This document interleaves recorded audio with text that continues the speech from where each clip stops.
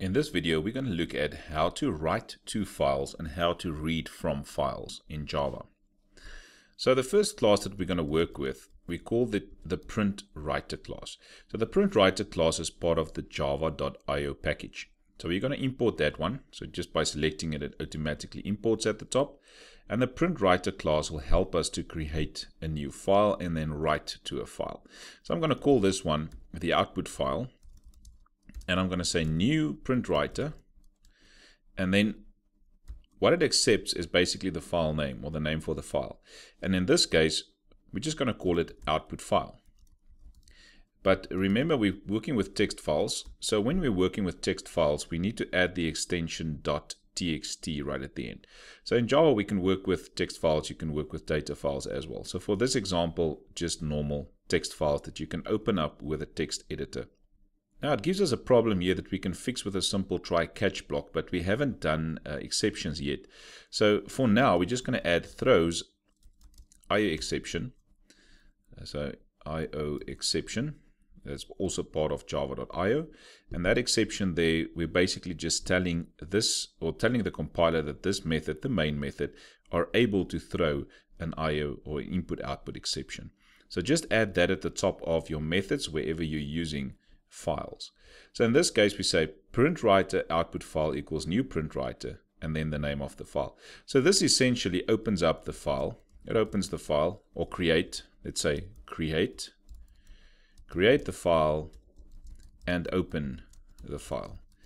So if the file does not exist, it will create the file. If the file exists, it will replace the file. Okay, so that's basically what this one line of coding is doing. Now if we want to write to the file, we can just use the object, so that's called output file, dot, and you can use either print or the print line method. So in this case, I'm going to use the print line method and I'm going to write one line of text to the file. So I will say something like, this is line 1, go to the next line, and we say output file dot print line again, and we can say this is line 2. We can go to the next one, output file dot print line, and we can say this is line 3. So here we've basically created the new file called output file, and we've written 3 lines to that file of text. So this is line 1, line 2, and line 3. Then the last step here is you must remember to close your file. So I'm going to say output file.close, and that basically saves then the data and closes my file for me. So there's basically 3 steps there. This is step number 1. Create the file if it doesn't exist yet. If it exists, it will replace the file, and that's the name for the file. Then also you can use one of the print or the print line methods on that object in order to write to your specific file. And then you can close the file when you're done working with the file. So let's quickly run this and see what happens if I run this now. So you'll see at the bottom we did not print anything in the console. So obviously don't go and have a look at the console. But what happened now is we created an output file.txt file there. So you'll see as part of your project, you've now got output file.txt. And if I open it up, you can see that's exactly what was written into it. This is line 1, line 2, and line 3. And you can see it there. I can add another line there, output file.println. And I can say this is line 4 and then run it again. And now running it again, if I go back to the file, you can see there's 4 lines now. Okay, so this is basically how you create a new file and how you write to that file. Right, let's take this same file now and let's try to read the data now from this file. So now I'm going to go to my next class there that's called reading from files. And I'm going to go into the main method there and see if we can read from this file that was created now. So for me to read from a file, I'm going to use the file class that's part of the java.io package. And I'm going to call this one file as well. And we're going to say equals new file. And then in brackets, I need to give the name of the file again. So the name of my file is output file. So I'm going to say output file.txt. And because Java is case sensitive, make sure that you use output file exactly the same spelling. So this is the file I want to connect to. Now, before we start reading from the file, we must first check if that file does exist So we're going to use an exists method on the file object, and this method tells me whether the file that we're currently trying to connect to, if it actually exists or not. So if it exists, we're going to read from it. The else part there will be it does not exist, so we can just display a J option pane. Let's say the message dialog there, second argument, the file does not exist. Okay, so we can display that to the user. So now if the file exists, we're going to go into the if statement. So this is the first line. This line basically just makes a connection to the file so that we can start reading from it, but we cannot read by just using the file class there. So what we need is the scanner class. So remember that we used the scanner class a few videos back to actually read input from the keyboard, directly from the user, and what the user types on the keyboard. So now we're going to use the same scanner class with its same methods to actually read from a file. So we're going to say scanner, and I'm going to call this one input file now, equals new scanner. And now instead of saying system.in, if you remember correctly, if we try to read from the keyboard, we said it's system.in there that we need to pass in there. But now we're not going to pass in system.in. I'm going to pass the file object there. So this file object has got a connection to this file. It does exist if it enters this if statement, and now we make a connection using the scanner class. And after this line of coding, we can actually now start reading data from the file. So again, it gives you a problem there that it talks about the file not found exception. So just for now, at the top of your main method, just at the end, we're going to add throws IO exception again. Exactly the same that we did there. Throws IO exception, we will do there as well. This is just telling the method that it could be that this specific class, the scanner class, when trying to read from the file, that file does not exist and it could throw an input-output exception. In this specific case, it could be a file not found exception. Okay, so now all the errors are gone. So we've made the connection there with the file, output file.txt. We connected that to the scanner class so that we can start using the methods of the scanner class in order to read from the file. Okay, so now we know there's 4 lines of coding or 4 lines of text inside of that file. So we can say input file let me just use a system out print line here. So we're going to say system.out.print line, and we're going to say input file. Now the input file object there, we can use one of the next methods again. So if you're reading let's say a double from the file, if there's doubles in the file, you can use next double. If there's integers in the file, you can use next int. And remember then for text, it's the next line method. So by using the next line method here, I'm actually now reading the very first value from the file. So as soon as you open up the file by using file and scanner, we will have a file pointer that will point to the very first line. So what happens is, as soon as you call the next line method on that object, it will extract the data from that line it's currently at and pass it back. In this case, we're just printing it out. And then what this next line method then do, it moves the pointer to the next line. So now that whenever you call next line again, it will again extract this one line and move to the next line. If you call it again, it will extract this line and move to the next line until it reaches the end of the file. So there's 4 lines of coding or 4 lines of text there. So I'm just going to use system out print line again. Let me just copy them.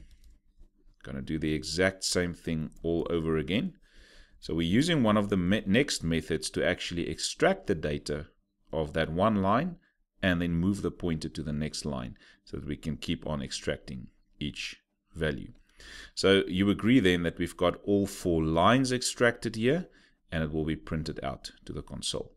So then just before we exit here, before we stop here, we must remember to also close the file. So I'm going to say input file, which is the scanner object, and we're going to say input file.close, which closes the file for us. Now let's run this quickly. Now this one will print out to the console. So at the bottom we will see those lines of coding now if it gets it. Let me just run it again. I think it was still the previous one running. Okay, there we go. So you can see there, this is line 1, this is line 2, this is line 3, this is line 4. So basically what we did there, we made a connection to output file.txt, this one, and we started reading from it by using the scanner class and one of the methods of the scanner class. So it's either one of the next methods, it's either next line, next double, next int, and you can read data from a file using that next method. Now, one important thing, if I add one other line there to extract another line, so we've got 1, 2, 3, 4, 5 times we're extracting data from there, but there isn't 5 lines there to extract, then that will give us a problem. So if we run this now, you will see that it gives us an exception that says no such element exception, no line found. So basically what happened now, when it reached the end of this and we call next line again, then there's nothing in that line to read anymore. It's an empty line, or basically the end of the file. And that's why it gives us this exception, because we're trying to read data where no data exists. So that could be problematic for us in our program. So basically, we should not do it like I've done it here.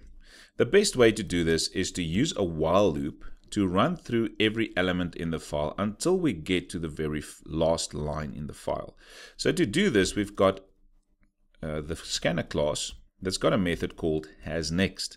So this hasNext method will check whether you reach the end of the file or not. So now again I can go and say system.out.println, and I will print out input file dot next line again. So I'm extracting one line from the file and I'm printing it out. But now what's going to happen here? Remember there we make the connection to the file and we open up the file. Now it goes into the while loop. It checks where the pointer is currently at. So right at the start, when you open up the file, your pointer will be at line 1. So then the hasNext method checks, it sees that the pointer is at line 1. There is data to read, so it allows you to go into the while loop. And we print out input file.nextLine. Input file.nextLine will go, it will extract, this is line 1, and it will move the pointer to the next line. Now if the pointer is at the next line, it goes back to the loop again. The hasNext method sees that there is still data in that line, so it allows you to go into the loop. We print again input file.nextLine. Input file.nextLine will read the second line there and move the pointer to the third line. Now it goes back to the loop again. hasNext method sees, okay, there is still data in that one line, so it will allow you to go into the loop, and we call next line again. When calling next line again, it extracts this line and it goes to the next one. Now again, in the loop, hasNext method sees, okay, there is some data in that line. It allows us back again. Input file.nextLine runs again. It extracts this one line that says this is line 4, and it moves to the end of the file. So now when the hasNext method tests again, it will see that we are at the end of the file, and it will stop the loop from executing, which means this last part will not run again, which will give us that exception. So this is a way to actually skip that exception of getting to the end of the file and you don't know that you're at the end of the file. So this is a nice way of extracting data from a file where you do not know how many lines of text or numbers or whatever is in that file. So that's the while loop. Remember, a while loop needs 3 parts. Basically, you need to initialize the loop control variable. So the loop control variable here could be the pointer. So these 2 lines will move the pointer, open up the file and move the pointer there. And then we're testing there in the hasNext method, we're testing for that pointer. Where's the pointer? It's at a line with data, yes or no. And then how do we increment? By using one of the next methods. So it's either next line or next int or next double that will move the pointer to the next line, to the next line, to the next line, until it reaches the end of the file, and then the loop will stop. Okay, so let's run this application quickly and see if it gives us the same output that we had previously. And you can see there it gives us all 5 lines, or all 4 lines. I can also add some more lines there. This is line 5. I can also say this is line 6 and carry on. And every time I run it, it should basically read those lines also from the file and show me the results. Okay, so let's try another example. So I'm going to remove, let's remove this part there where we print out. And let's try and work with a different type of file. So instead of using text there, let's just use numbers. So I'm going to use 5, 10, 15, 20, 25, 30. And we can carry on entering numbers here. We could have 1,000 numbers here if you want to.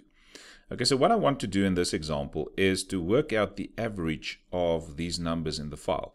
Now, there could be 1,000 numbers in this file. I'm just taking an example of taking 6 of the values. So what we can do then is to also read from the file. So we make the connection to the file, output file.txt. We will use the scanner class and its methods to read the data. But now, because we're going to use or work out the average, I will need some variables. So let's have an integer as a sum, which we'll start the sum at 0, just to add all those numbers, because to get the average, you need to sum all the values and then divide by the number of values. So we will need some sort of a counter there as well, that we'll need to keep track of to count how many values are in the file. That's the counter. And then we can work out the average by using an average variable there. Okay, so what we want to do then, in the file, we open up the file, that's the file name, we connect it to the scanner class, and now in the while loop we can start reading. So I'm going to say sum equals the previous value of sum plus now a line from the file. So I want to get the 5 and then the 10 and then the 15 and so forth. And because these are integer values, I can then go and say take input file dot next int instead of next line.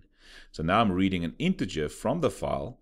That integer will be added to the sum and saved back to sum. So the sum is currently at 0. So the very first time this loop runs, 0 plus the first value will be 5, and the sum will then be 5. The next time the loop runs, it will be 5 plus whatever is the next one, the 10. So that will be 15 then saved in sum, and so it will continue and continue and continue until we are done with the while loop and we are at the end of the file and we cannot read anymore. Okay, so that will be the sum. Now, after we have the sum, we also need to somewhere just count how many times we are running this loop, because counting every time the loop runs will basically be counting how many values there are. So we can see now, obviously, there's 6 values. But you won't know how many values there are if there's more than 1,000, for example, in a file. You can't go and count them. So by using this counter inside of the loop, we will actually get the sum of all the values and how many values there are. And then we can work out the average. So the average will basically be the sum of all the values divided by the number of values, which will be the count. Just remember that we are dealing with 2 integers here, both of them declared as integers, so we could get a problem here with integer division. So just cast one of the 2, or change one of the 2 to a double. Right, and now we can display this to the user. So I'm going to use a JOption pane, and we're going to say show message dialog. First argument, the null, to be in the middle of the screen. Let's go to a new line for the message. And we will say something like, let's say sum of all values. And then we can display the sum. Then I'll have a new line character there, which is just a backslash n. And then we're going to go to a new line in the JOption pane.